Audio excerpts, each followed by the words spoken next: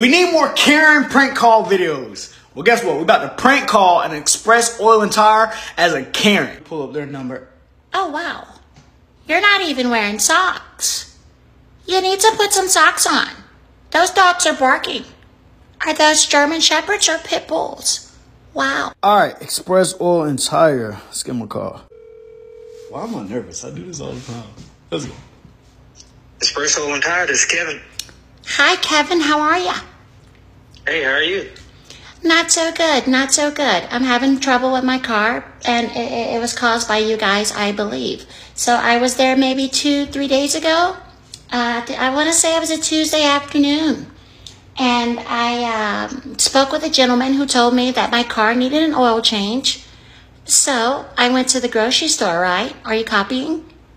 Yes. Went to the grocery store, and I got 2 quarts of extra virgin olive oil. Says it's imported. And now my car won't start. Ma'am, excuse me. Am I hearing you right? Did you just say olive oil? No, you're not hearing me right. I said extra virgin olive oil. It's imported. And the other one's organic. And you put that in your car? Yes, I did exactly what the gentleman told me, and now it won't start. Unacceptable. So you guys are going to have to come get my car. No, ma'am. You're not supposed to put olive oil in your car. You're supposed to put motor oil. He meant motor oil. Well, he should have said that. He should have said that. He should have said that. He didn't say that. He said put oil in the car, so that's what I did. I put oil in the car. 16.9 fluid ounces of extra virgin olive oil. But, ma'am, that should be common sense. You should have put motor oil in it. Sir, stop your being.